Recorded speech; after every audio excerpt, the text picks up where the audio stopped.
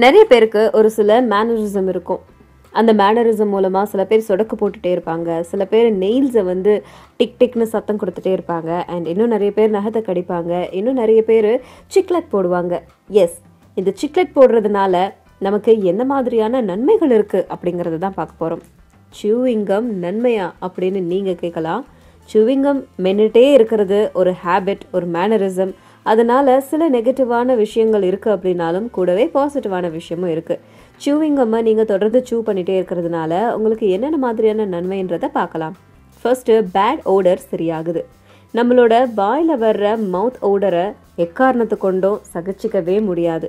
So அப்படிப்பட்ட bad ஓடரை இது சரி பண்ணுது. அடுத்தது, நீங்கள் சுகர் ஃப்ரீ கம் இதை வந்து நீங்கள் டெய்லி மென்னிங்க அப்படின்னா உங்களோட மெமரி பவர் பூஸ்ட் ஆகுதாம். தொடர்ந்து சூவிங் கம்மை மென்னிட்டே இருக்கிறதுனால ஸ்ட்ரெஸ்ஸை கூட இது ரெடியூஸ் பண்ணுதுன்னு சொல்கிறாங்க. அதே மாதிரி நீங்கள் கோபமாக இருக்கும்போது ஒரு சூவிங் கம்மை வாயில் போட்டு மென்னிட்டே இருங்க, உங்களோட கோபம் குறையும். அதே மாதிரி நம்ம அதிகமாக சிக்லெட் போட்டு மென்றுட்டே இருக்கிறதுனால பசிக்கிறது கொஞ்சம் குறையும். அப்படி இருக்கும்போது நீங்கள் ஃபுட் கன்சியூமர் குறைப்பீங்க. அதனால உங்களோட வெயிட்டை கூட நீங்கள் லாஸ் பண்ணலாம். கான்ஸ்டிபேஷன் கூட இந்த சூவிங் கம்மை மென்றதுனால சரியா போகுது அப்படின்னு சொல்கிறாங்க. அண்ட் நீங்கள் சூவிங் கம்மை மெல்லும் போது உங்கள் மவுத்தில் வர எக்ஸ்ட்ரா சலைவா அது உங்கள் ஸ்டொமக்கில் இருக்கிற சில ப்ராப்ளம்ஸை சரி பண்ணுது அப்படின்னு சொல்லுவாங்க. நம்ம ஓன் சலைவாவே நமக்கு ஒரு மெடிசன் அப்படிங்கிறது நம்ம எல்லாருக்கும் தெரியும். அது சூவிங் கம் மெல்லும் போது அது அதிகமாகிறதுனால ப்ரொஃபஷ்னலாக ஒர்க் பண்ணுது.